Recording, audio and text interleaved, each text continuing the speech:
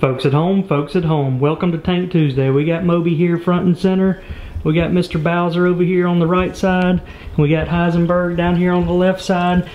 Here's a quick shot of Heisenberg catching his dinner earlier tonight. Heisenberg finally got him one. He had been chasing around the tank for about 5 minutes. Looks like he's trying to get another one. He is.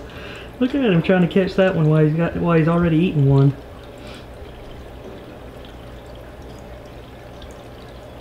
Get it to the house. Yeah, he's gone. And some of you all may be wondering why we rearranged our tanks. Well, we used to have the turtle tank over here where the minnow tank is, and the #1 cardinal sin is do not put any aquariums near windows. Well, we're a pretty good shaded spot right here, but we had one little area where sun could come in and get into the turtle tank, so we had a lot of algae problems. I went through and cleaned out his tank last night. We got everything looking good. I'll put some algae tips in here for later in the video. Check him out. That boy is ready to eat.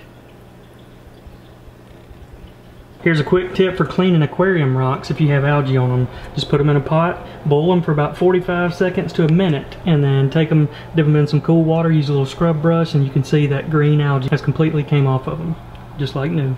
So before we get deep into the video, we are heading out of town this week to go to ICAST, and we had to hire some pet sitters to come in here and take care of these fish. In the past, when we had Bonnie and Clyde, you just drop, a couple dozen minnows in the tank and they'd eat them as they wanted to. But this boy right here, Moby, if you drop 2 dozen minnows in there, he'd try to eat all 2 dozen of them. So we got some people coming out to take care of our pets for us. Let's check in on the others. And now it's time to take a look at our 300-gallon aquarium with Bonnie, Clyde, and Sheriff. And if any of you are new to the channel, we have a divider in this tank because this big girl right here eats 3 times as much as the rest of the fish, and she started flexing on her roommate Clyde. So we ended up having to separate them, and we were really close to releasing Bonnie and Clyde in a pond or a Bass Pro Shop tank or whatever, but you all talked us out of it, so now we're going to build a backyard pond. And we've already had a guy come out from Aquascape. We went through a lot of the details. We kind of think we've settled on a backyard pond. All of that information will be coming up in upcoming videos. Alright, now it is time for the main event. It's time to feed the mobster. Let's see if he will do a little Cirque du Soleil and jump out of the water and catch some of these minnows. Alright, Moby, time for a little top water action. Here we go.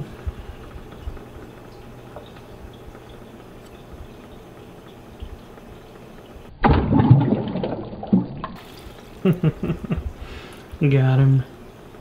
Uh-oh. I'm tempting him. I don't want to get him to jump out of the tank. Whew. He actually knocked water into the turtle tank over here. That was pretty cool. Alright, Moby, last minnow before we head out of town. You better enjoy it. Thinking about it? Thinking about it? Oh, splash water everywhere. Look at how we got this thing rigged up here. Clamps up top, pole going up, towel in between to keep the pressure on it. That's rigging it right there.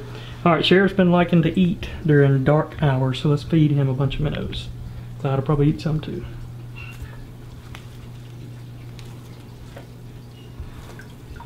Got him. Yep, these two are hungry.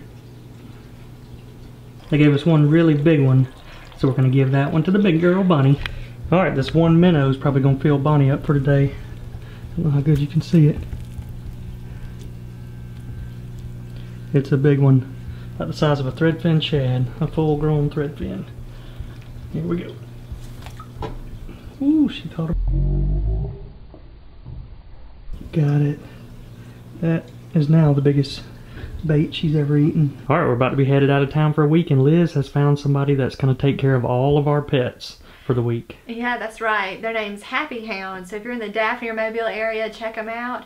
They'll even send you pictures and text messages giving you updates on how all your pets are doing. That's pretty cool. I can't wait to see what type of pictures they send us of our fish. That ought to be pretty interesting. So we got somebody to take care of the pups and the fish and the turtles and the kitty cats all week. I think we're all set, ready to go. So folks, there's a quick look at Polynesian, and I know why Liz stays here. The happiest place on earth, right over there. The Princess Castle. You can see it from our room. So speaking of those photos that the pet sitters send out, Everything was going great. We were starting to get photos of our dogs, cats. The service was working out really good, and about 4 days into the trip, we ran out of minnows. That's another really good thing about the Happy Hound. They would even go get minnows for your fish. But there was one problem. She sent a picture of Moby, and she got the wrong size minnows. She didn't get the smaller crappie minnows. She got the big shiners. And we had put out stickers saying that Moby gets 2 minnows a day, so she had been giving him 2 minnows a day for 2 days. And folks, look at how much Moby has grown. He is a tank now. It looks like he doubled in size from the time we left. And knowing Moby, every time she dropped 2 in, he would eat both of them, and even though they're about the same size as him. Look at these carcasses down on the bottom of the tank. It looks like he would get them in and maybe halfway digest them and then have to spit them out. I don't know what was going on, but it's been a few wild days for our pet bass, Moby. Some people call it a spring cleaning. I'm calling it a summer cleaning. I took everything out of Moby's tank, and look at all that stuff, all the dust that's been kicked up. He was definitely due for a full tank cleaning. So I've got everything here. I'm going to spray it all off with hydrogen peroxide, kill off any algae that was on it, and then put it back in the tank. But first we're going to do a major water change and get a lot of those particles out of that water. So it'll be looking like this tank. Hey guys, here's a little quick cleaning tip. Whenever you're doing water changes in the summertime, I'm pumping water back in the Python, and our sink water, or tap water, is about 85 degrees just because the warm sun warms it up. So a little tip, I want to show you guys what I like to do is put some ice packs in there, some frozen ice packs, and then just run your water that's coming in over those ice packs, and that'll cool it off. Moby's been sitting at about 75 degree water temps, and then if you just dump a bunch of 85 degree water in there when you're filling his tank back up, he won't be very happy. But that especially goes for tropical fish. Tropical fish are real sensitive. Bass, not so much. Alright, it's time to eat. I just dropped him a couple of pellets in there. Let's see how long it takes him to find them. Oh, he smells the pellets. One's right above him. Got it. Nice, Bowser. Alright, we just dropped Bowser a shrimp in right there. We'll see how long it takes him to find it.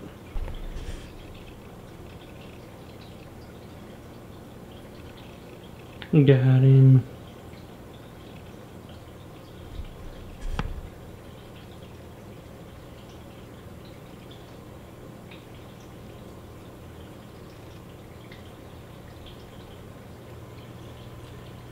Ate it whole that time.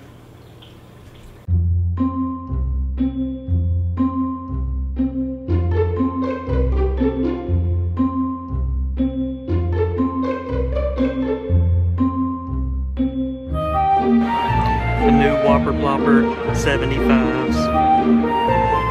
Fat little dudes.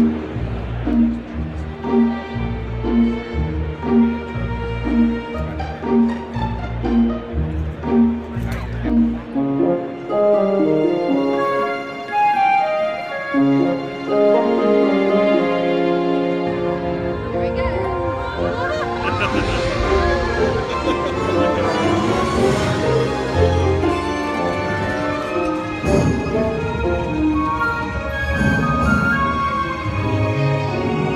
I have no idea why we're about to do this. That's going to be a long ways up and a long ways down.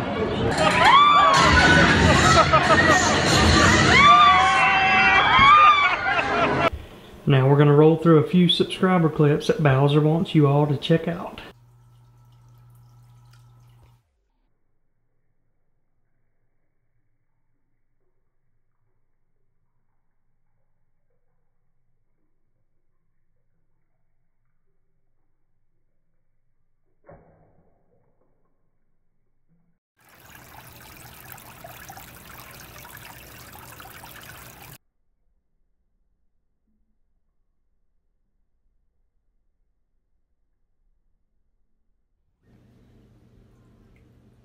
What are we gonna do now? Okay, take 3.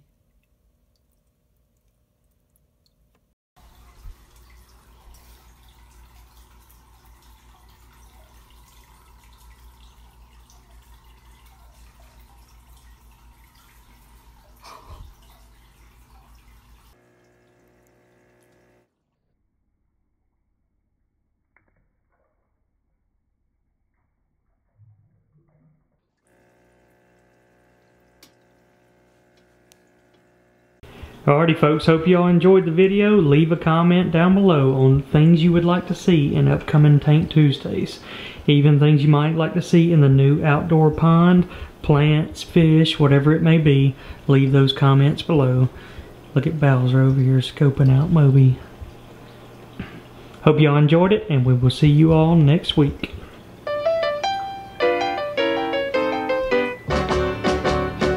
Bonnie and Clyde were pretty looking people, but I can tell you people, they were the devil's children.